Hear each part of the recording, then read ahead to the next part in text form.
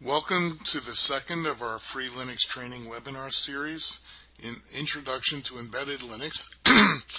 I'm Jerry Cooperstein of the Linux Foundation.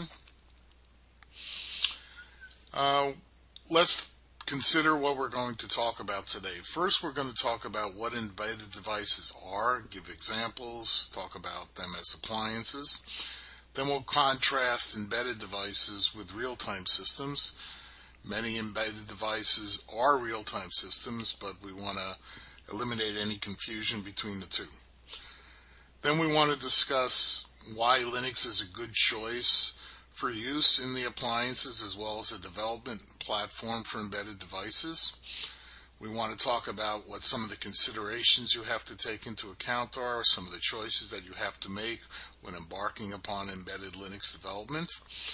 As an example, we'll look at a commonly used embedded device, the Beagle board.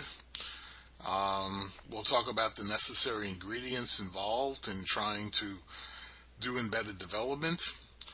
You often have to do cross-development. You work on a host system and you have to develop for the target system, so you need things like compilers, linkers, applications, libraries, kernels, etc., and you have to work in such a cross-development environment, which can be difficult. And for that purpose, there are many auto-build tools where people have put a lot of work into making sure that you can do it in a more reasonable and less conflicted way. And finally, we'll spend some time talking about file systems that are used in embedded systems. What are the considerations you have to take into account when you have limited resources, especially in terms of file system size. And we'll mention some of the file systems in use. And at the end, we'll talk about where you can go for further training. Now, embedded devices are often considered as appliances.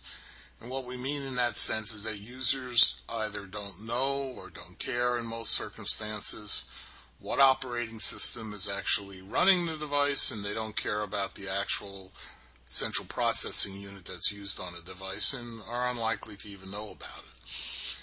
Common examples, of course, include cell phones, which is the platform that Linux, there are more instances of Linux on cell phones than anywhere else.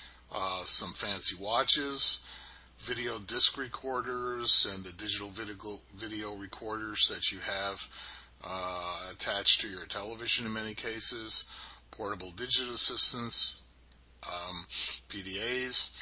There are many embedded processor devices in automobiles and in other factory and control situations, aircraft, etc. When we talk about embedded systems, we have to realize you have limited resources and therefore they must be used very efficiently. It's not easy to add additional resources as well. They have to be very reliable.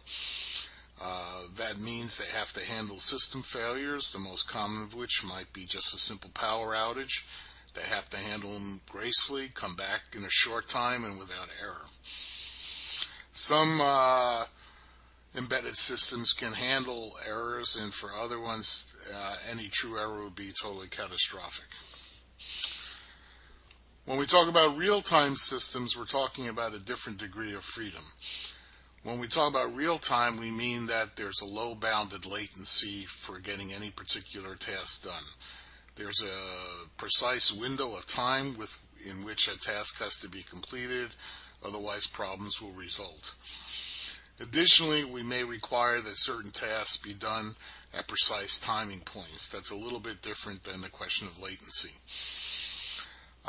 Now, there are two kinds of real-time. When we talk about soft real-time, in some sense, we just mean pretty quick, pretty fast, and failure is not catastrophic. Examples would be multimedia streaming devices when you're watching a movie or listening to some audio. If there's some kind of failure, it could just represent itself as a glitch, lost a couple of frames or a pop in the sound. That's fine, you keep going. Any attempt to try to get around it might actually make things worse and cause a further pile-up of glitches. Hard real-time is when failure is not an option, when a failure can lead to a breakdown of a critical system. This might be, for instance, in the case